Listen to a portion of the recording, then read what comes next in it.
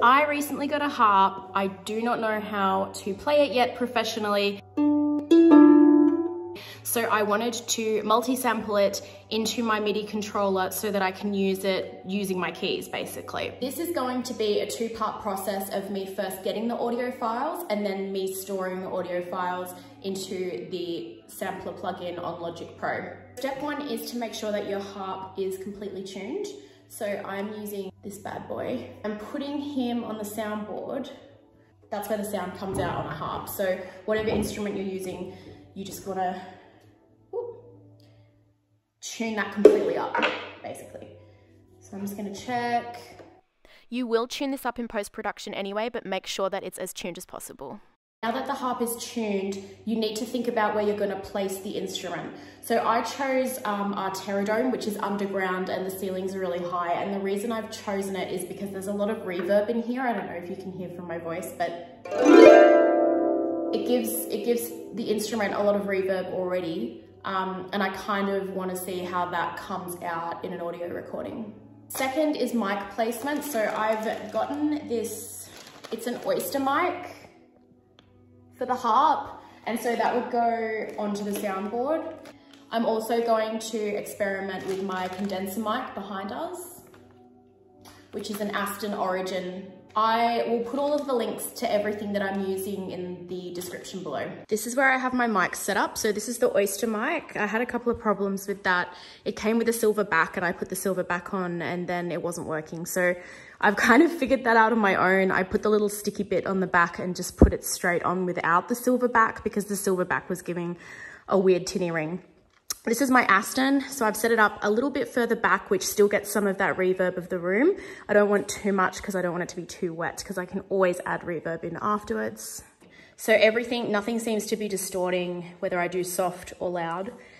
So I'm ready to go to take my samples. I'm going to choose 3 velocities, which means softest to loudest for my instrument. So for example, this will be velocity 1, then 2, and then 3. So I actually ended up doing 4 velocities. I did super soft, soft, medium, and loud.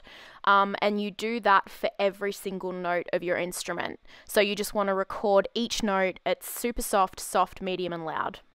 So once you've done that, you want to slice all of your individual notes, and you want to fade them so that they come in and out really nicely. Then you want to control click and go to name and color, and you want to insert the individual name of each note and its velocity. This is just to help you organize and know where everything is. So if it's a G, G super soft, medium, loud, etc. Now what you want to do is open up a new track with the multi-sampler, which you can see on the left here, and all you do is literally drag each velocity to the note. So here I'm dragging the first velocity and then I'm bringing the velocity down to where I want that soft to sit. So I think it was like 0 to 27 for my super soft part. And then what you do is you double click it. Oh, I'm putting them all in. Okay. So you drag them all in, choose your velocities. It's really as easy as that. And you can fool around with those velocities and see where you like them to sit on your MIDI keyboard, because as soon as you drag them in, you can start playing them, right? So I'm just assigning a color to my audio here just so that I can differentiate between the different notes. Then what we want to do is we want to double click. Okay, so this is important. So double click, go to edit, and we want to retune it. Now, when I retune for some reason, it would skip an octave or go up an octave or down. So just make sure that you bring the octave back down. So retune and then correct the octave. So if it's a C1 or a C4 or whatever, you just want to make sure it's the original octave. Now another thing you can do is highlight the note and drag it over the semitone above. And the reason I've done that is because I forgot to record the semitones in the harp. So I just did the major scale basically.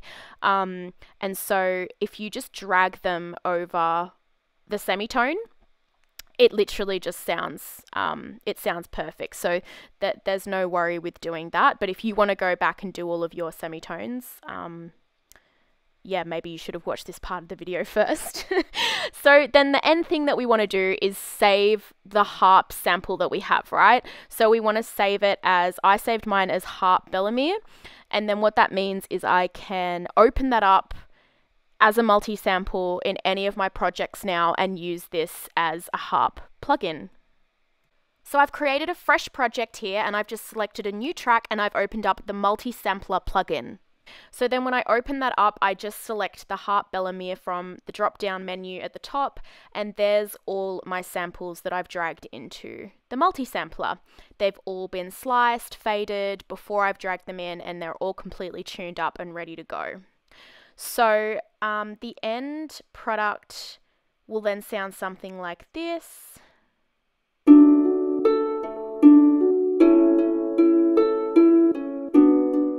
I hope I've explained all of this really good, because this is the first tutorial video that I've done, and I hope it helps you to experiment with some of your instruments so that you can, you know, use them in a different way.